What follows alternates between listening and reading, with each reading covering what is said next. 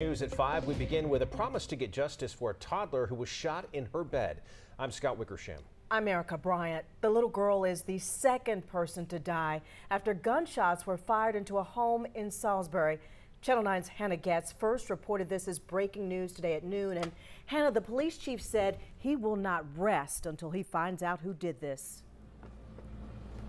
Yeah, Erica, that's right. The chief said over and over again today he is angry. He said this act of violence is even difficult to comprehend at this time. A 3-year-old little girl and her great-grandfather are now dead, and police believe someone out there has the information they need to bring this family justice.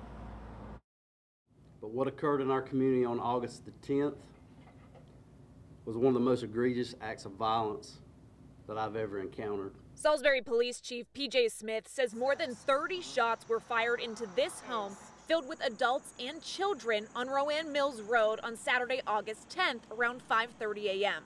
80-year-old Charles William was shot and killed while in his recliner in the home. It's nothing short of tragic that an 80-year-old man has been senselessly murdered in such a brutal fashion. William's 3-year-old great-granddaughter, Maisha Engel, was also shot while asleep in her bunk bed.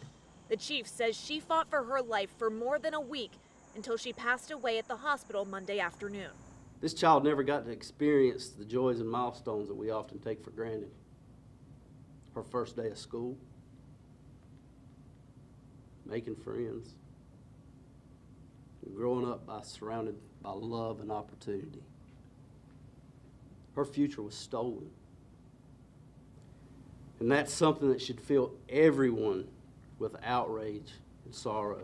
This picture shows a 4-door white car, possibly the suspects leaving the scene. This deadly shooting came just 2 days after shots were fired into the same home, but no one was hit. Police say this was not a random act. They believe this man, Kevin Antonio Smith, was one of the intended targets. He was arrested last week after leading police on a pursuit from Salisbury to Charlotte. Salisbury PD is working with the FBI, ATF, Homeland Security, and the DA's office to arrest what they believe will be multiple suspects, and they are pleading for anyone with information to come forward. This is not a crime against two innocent victims. It's a crime against the very fabric of our community. If you're not saying something, you're not coming forward, you're just as guilty as the person that pulled the trigger in my eyes.